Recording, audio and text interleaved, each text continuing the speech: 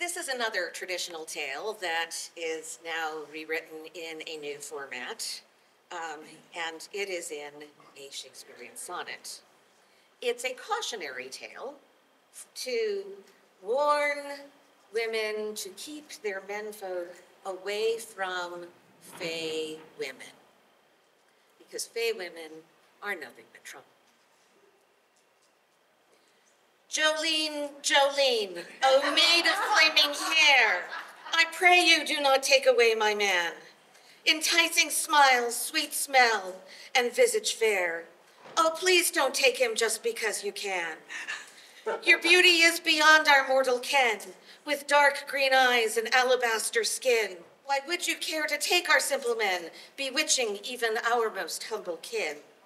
My husband is both hearth and home to me, security of place and steadfast heart. If I would lose my man, where would I be? Why would you seek to drive us both apart? Jolene, Jolene, grant mercy unto me.